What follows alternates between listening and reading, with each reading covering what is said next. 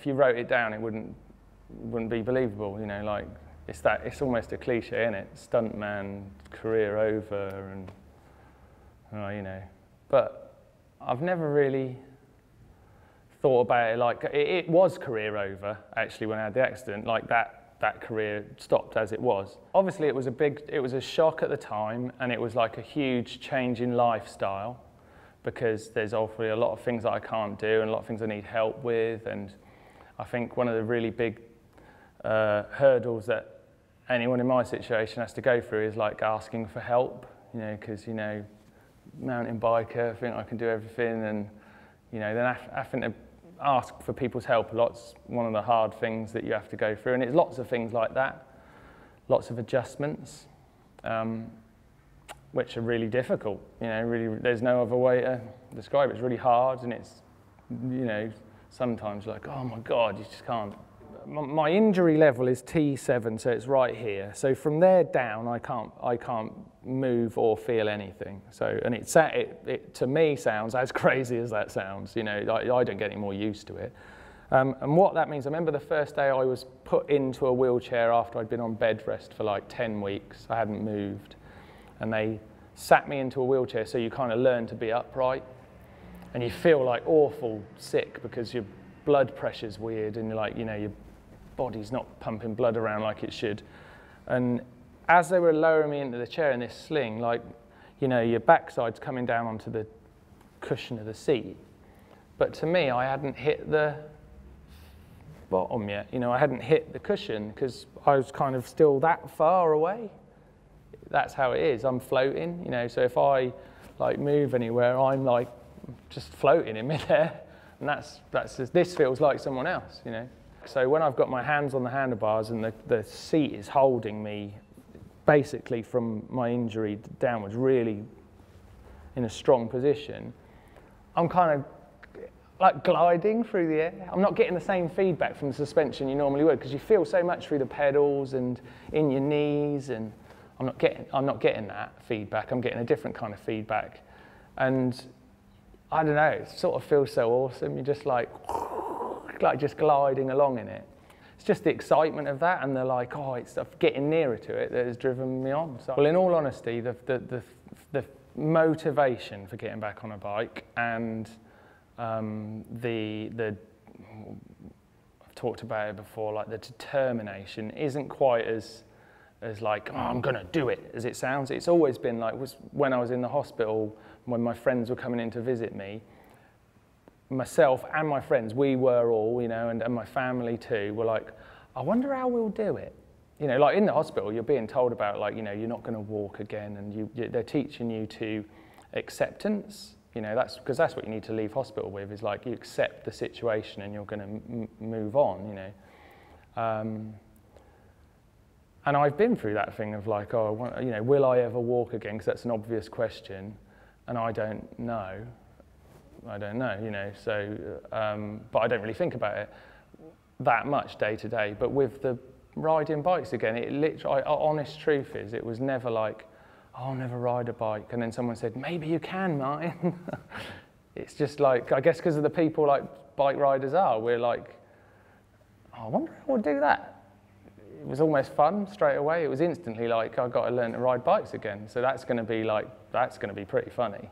Like, how are we going to do it? I don't ever take a risk I don't feel like I'm comfortable with. I never did on my trials bike before. You know, I never did anything I wasn't 100% sure about.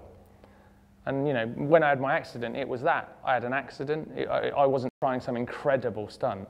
Something just went wrong, and that's life, you know, and I got out of it lucky. You know, as far as I'm concerned, I was still here, so I was happy. I think in this situation, I'm a bike rider and I can't do anything about it. I did it for so long and loved it for so long. It was the sport that ignited my interest, you know, when I was a kid. And how do you change that? You know, we all love different things, don't we? And I loved riding bikes, so I can't change it. And, you know, having an injury like this doesn't turn off what I think. It maybe only makes me want it more, you know. And getting it back feels like, you know, like when you started riding a bike, but now I really know what it meant as an adult, I've learnt to ride a bike again a bit, and it's, you know, it feels incredible. I like it more now than I did, you know, last week. The team that's got me to the point to ride down the hills actually, you know, not just those guys riding, but obviously Lisa and Alfie are emotionally engaged in it as much as actually having to be there and help me do it. Well, they know me more than, you know, they know what I want to do, and I'm always talking about what I want to do to them, and it doesn't really get, if it was a terrible idea, it wouldn't get much further than that, you know, because they'd be like, well, hang on a minute. Like Alfie is quite, I don't know if it's the right moment to tell you something Alfie said the other day. I was sat on the doorstep of my house like this, looking out, and Alfie's out the front, and he was having a go on a trials bike, which he's just found in the garage. He doesn't really ride trials, he's sort of into loads of stuff, and he was having a go on this bike and he was doing some tricks. He went, oh God, my glasses keep falling off. I should have put contact lenses in. And I said, you don't need to wear that. He said, your eyes aren't that bad. You don't need to wear glasses to ride. I never used to wear glasses when I rode, and he looked at me and was like, well, maybe you should have. I was like, a good point.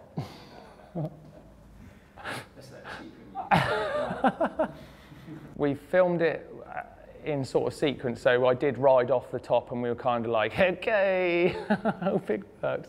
But we were really confident about it, but you know, when you haven't done something, you're still, you know, we knew there was some like, well, I don't want to fall off. We want to have a good time, that's what we wanted.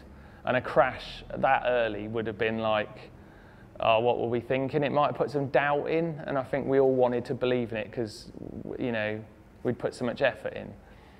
So that first moment where Chris and Danny are pushing me and Blake is just down the track waiting for me to catch him up and us get going into our little group of 4 riders, you know, there was quite a lot of nerves there, and it had kind of built up over the day because we'd filmed the opening scene and everyone's getting nervous. So yeah, I think we were probably scared, not nervous, like, oh, you know, this is serious. But it was serious because we really wanted to have a good time. We didn't want it to be horrible because we knew they probably knew what it would mean to me if it didn't work well. The riders, it's Chris Ackrig, Danny McCaskill and Blake Sampson. So the 2 guys who helped me finish Road Bike Party 2, Chris and Danny. And then Blake Sampson has basically been one of my best friends who rode on the bike tour with me, which is where I had my accident for years and years. But since my accident has basically been my wingman. In the video, 2 people lift me on the bike. Blake will do it on his own, just like, come here, Martyn. Ooh, shove me up. Go on. Yeah, so they're 3 brilliant people to have with you. And I don't know, you've got Blake in front of you, Danny McCaskill and Chris Ackrig either side. How bad could it be, you know? Yeah, no, when I'm in the seat, my feet are kind of like on the pedals, and they move still, the pedals. So when I'm hitting jumps, I still get that kind of leverage with my ankles, which I love. I really wanted my feet on pedals. I didn't want like stirrups or a bar. I really wanted the bike to be a bike I could look at and go, man, that is cool. You know, that was really important. So the electrical tapes just kind of works. I know it looks nuts. It looks like, honestly, it's sellotape, but it's all good. You know, just tape me on, go. It's awesome. It's awesome. Well, I'm back riding, so that's cool. And I think it's as open-ended as anyone riding bikes is. Riding bikes, I want to ride, you know, I want to get as many opportunities as I can to ride. I don't know much more than that, other than I just want to enjoy riding my bike. I think that's just such an awesome thing to be able to say. I'd love to see if someone else has a go, someone in my situation, you know, that would be pretty cool, because it works really great, you know, so it'd be good to see if someone else will try it. You know, I could do some quite cool stuff on it. I think so. I mean, I'm looking at downhill tracks and stuff at the moment, because that's the obvious thing. So it's, you know, gravity, you know, so I'm looking at tracks and thinking, could I get down there? Like a World Cup course, you know, what do I need to be able to do on the bike to get down one?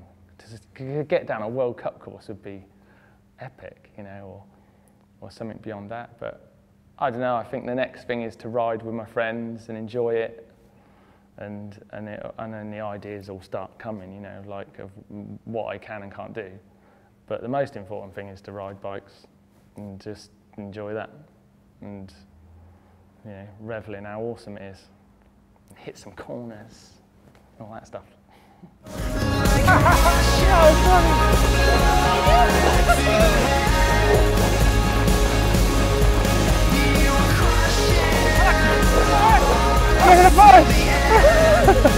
Bit more, bit more. Yeah, go.